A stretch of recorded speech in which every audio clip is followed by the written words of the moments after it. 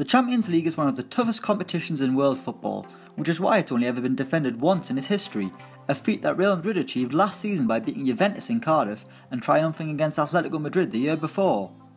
It can be a tough competition for players to make their mark in, as they come up against the best Europe has to offer, but let's look at 5 players who had incredible Champions League debuts. First up, we've got Tony Watt. Recent years haven't been too enjoyable in terms of football for Tony Watt. After a promising start to his time at Celtic, including a legendary goal, he was sent out on loan, and he's becoming something of a journeyman across English and Belgian football ever since, currently playing for OH Leuven, which is home to a Stella Artois brewery if he ever fancies a booze up. At 23 years old, Watt has only been legally able to drink for 5 years, and it was 5 years ago that he had the greatest night of his life.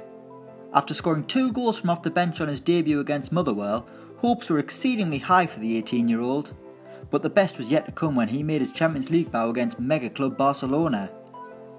Arriving off the bench in the 72nd minute, Watt wrote his name in Celtic legend despite just being a teenager. Xavi allowed a goal kick from Fraser Forster to make its way through the middle and bounce happily into the path of an alert Tony Watt, leaving him clean through on goal. A smart finish into the corner of the net sealed an unforgettable night in the club's history, with Watt's goal giving them a 2-1 victory over Barcelona, reducing famous fan Rod Stewart to tears. Up next, it's Roberto Soldado.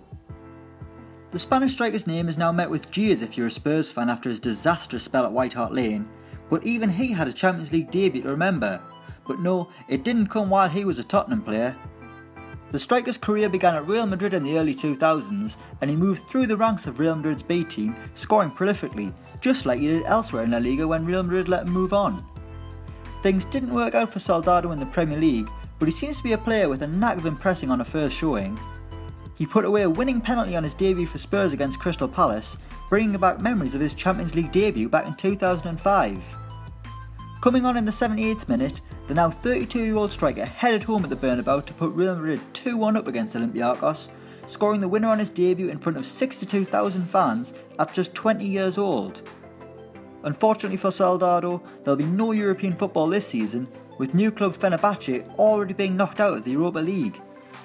Next, we've got Diego Costa. Perhaps it's no wonder that Diego Costa elected for a self-imposed exile from Chelsea and his contractual obligations when a move to his beloved Atletico Madrid was blocked by the club. His heart clearly belongs to the team where he first tasted the glory of a league title. And although Atletico Madrid's fairy tale season was knocked off course in the famous final minutes of the 2013-14 Champions League final, things couldn't have got off to a better start in the competition for the Colchoneros' Brazilian bruiser.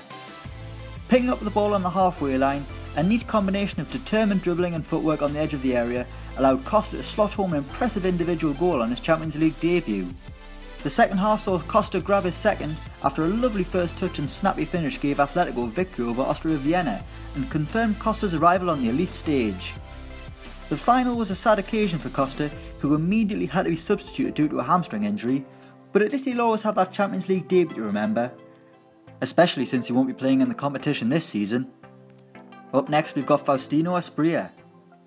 While it may be hard to believe for the younger fan, who has just seen bad times in recent years for Newcastle, the Magpies have some great Champions League moments in their history, including their infamous 2002-2003 campaign, in which they became the first team to qualify from the group stage after losing their first 3 games, winning 3 games on the bounce, including an incredible 1-0 triumph over Juventus thanks to an Andy Griffin goal.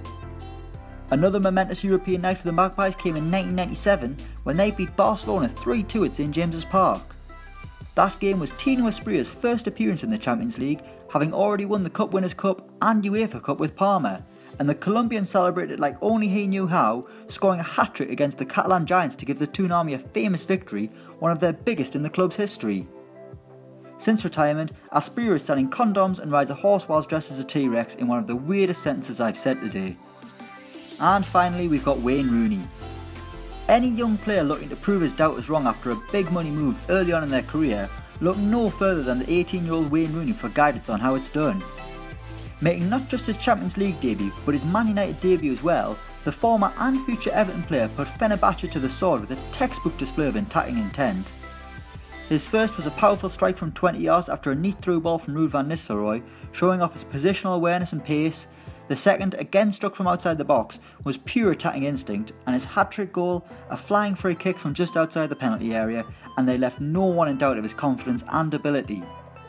These were the first 3 goals Wayne Rooney scored for Manchester United, who went on to become the club's record goal scorer, ending his time at Old Trafford this summer with 253 goals. So those are 5 incredible Champions League debuts. Let us know of any we missed in the comments below, and don't forget to like, share and subscribe.